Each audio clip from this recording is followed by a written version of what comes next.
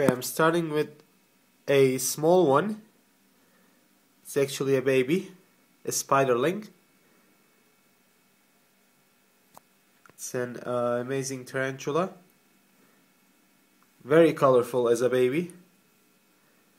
And you can see the blue fangs. And they stay blue through the life of the tarantula. This is called a blue fang skeleton tarantula. It comes from Brazil. The scientific name is Ephebopus cyanognathus. I know I'm butchering that name, but I'll have an annotation with the correct name. But as you guys can see, she's very, very pretty. Now, unfortunately, we won't be able to see this guy. This is a cobalt blue tarantula. The scientific name is Haplopelma lividum. It comes from Burma or Thailand. As you can see, it builds a burrow, so it's really hard to see the tarantula itself. But as you can see, it is right there. Well, it's hiding back there, as you can see. When they get bigger, this species becomes very blue all around the body. Really beautiful Asian tarantula species.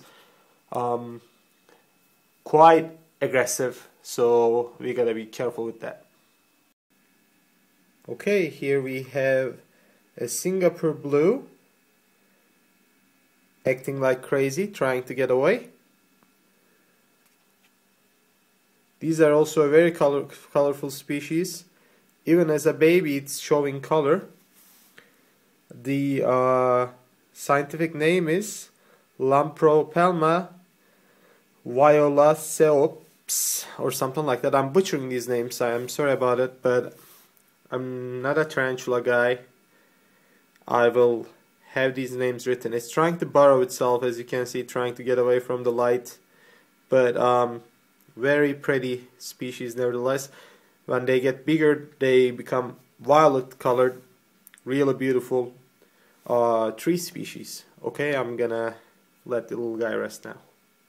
Okay, now here we have a very special tarantula in its burrow, hiding from us. It's really hard to see her right now. It's another spiderling. The name is P. metallica. It comes from India.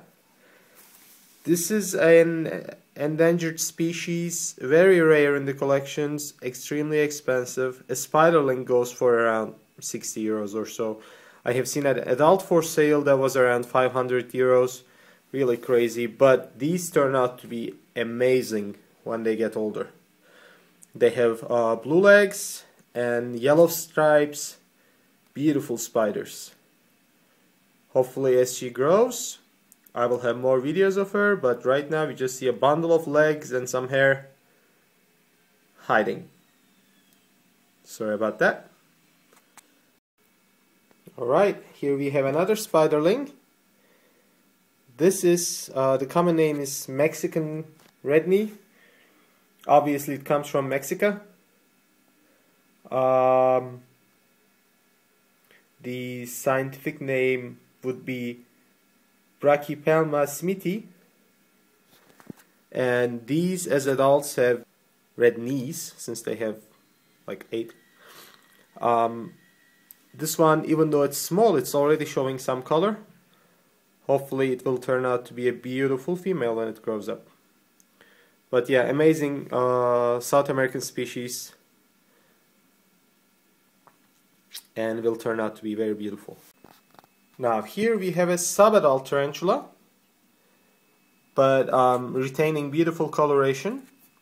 This is a female, green bottle blue. They come from scrublands of Venezuela, and they end up very beautiful coloration even when they're as adults. They would have blue body and leg coloration, this wonderful greenish blue, and they end up with a beautiful orange abdomen with some markings on it. Now, as you can see, this species builds a lot of webbing, and I don't want to open the box and disturb the webbing and disturb the spider, but really, really beautiful. Now I'll try something, see if I can go inside the cage a little bit.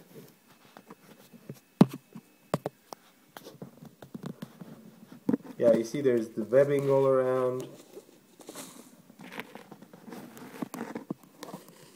And the spider is right there. Very beautiful animal. Okay, here we have another beautiful spiderling. This is bigger than my other spiderlings. I disturbed it a little bit and it's angry at me, but I don't know the common name for this one. This is a defined species, but the genus name is Pamphobeteus, spec.machalla, and it comes from Ecuador. And I have an adult spider from the same genus that I'm going to show to you next. And they turn out to be a beautiful black color when they're mature. But again, a good looking species. And I'm just going to stop disturbing it. Okay, and here we have the current queen of the show. It's actually eating a big locust right now, so I don't want to get it out of her hide and just disturb her while she's eating. Even this light is probably very disturbing to her. But she is a big female, a very beautiful tarantula. As you can see, sucking on the locust right now.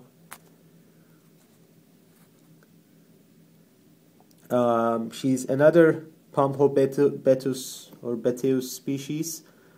The species name is antinous, comes from Peru and Bolivia. But a beautiful black species with some red hairs at the abdomen. Amazing spider. An adult female, a young adult I would say.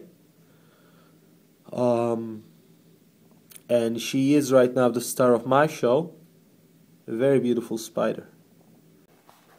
Okay, here we have another spiderling. But it's a big spiderling. A fat one too. This is a true Theraposa blondi. The common name is Goliath birdeater. It comes from Venezuela. This is a true example of the species, captive bred, like almost all my other teas.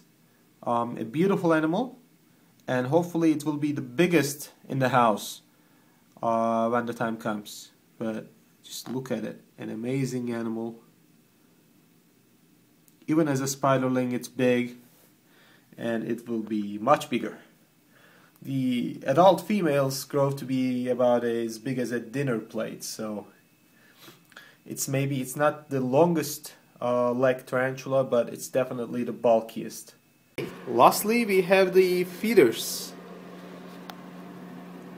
These are Turkestan roaches.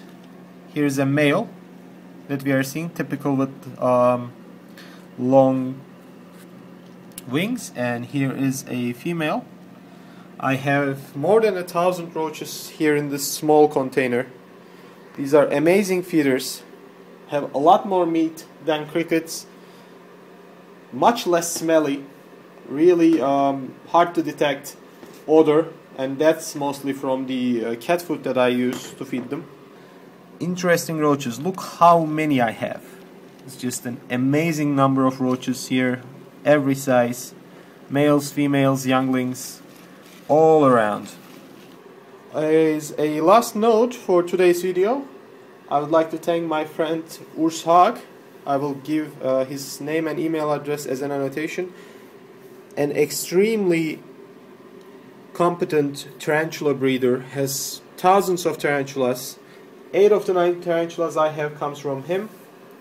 And I like to buy everything captive bred as much as I can, and he breeds a lot of species, and he's a master Theraposa breeder, so I would definitely contact him if you are in Europe, especially in Germany, and if you're looking for a tarantula.